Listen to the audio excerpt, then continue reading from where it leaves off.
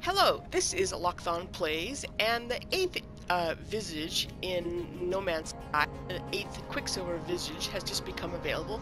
This is Selene. She is the exosuit vendor back in the back of the station. I don't think there are very many options on this one. I took a quick glance before doing this video, so I think this one will be pretty quick. There aren't any face shapes, unfortunately, just a couple of color options. As always, to use any of these visages, you need to be a traveler. So let's go to head.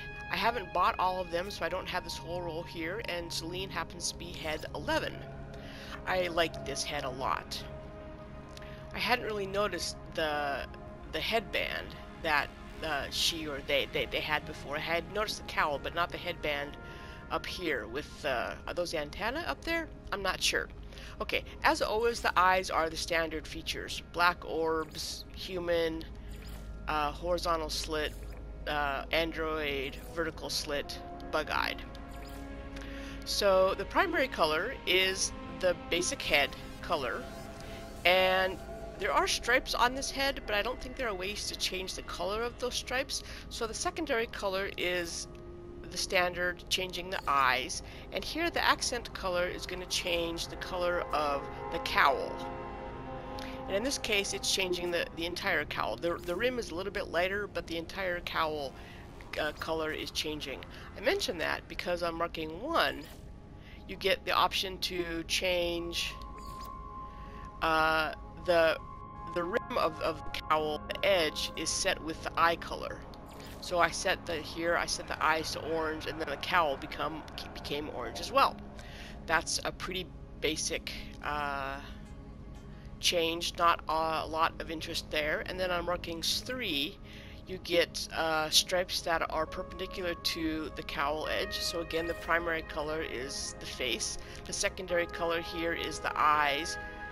Let's see if the cowl edge changes as well. Oh no, the entire cowl changes with the eye color on this one. And then the accent color is the stripes.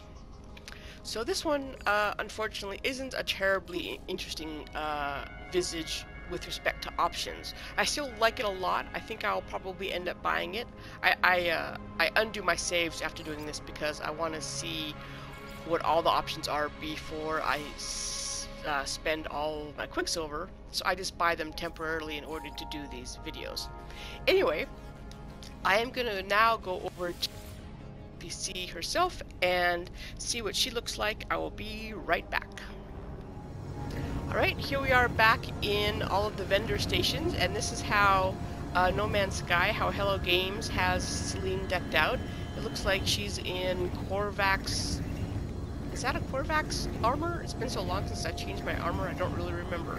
With the leather shoulder bands. The reason I came over here, though, was actually to look at the back of her head, which unfortunately doesn't show what I was hoping it to.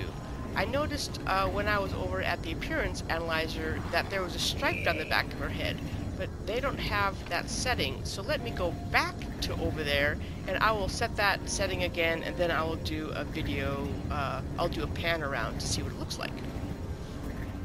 Here we go again. So I'm on markings number 1, and you can see kind of that there is a stripe down the back of her head. I don't remember if it exists in markings 2. It does not. Let's go back to markings 1.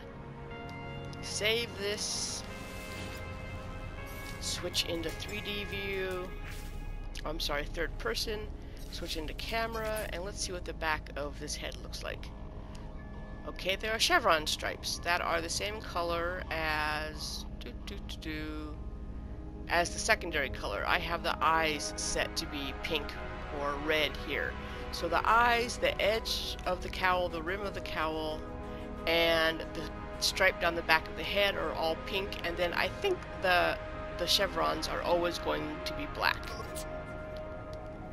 I never do this in third person, so I don't even know how to activate. Yeah, so I don't think the accent color is going to change the color of the chevrons. Nope, they're still black. So those are the options for the Selene head. I hope you found this useful to decide whether you want to spend your hard-earned Quicksilver on this. And I hope you had good holidays and have a good New Year if you are a person who celebrates New Year's at the beginning of January. Thank you very much.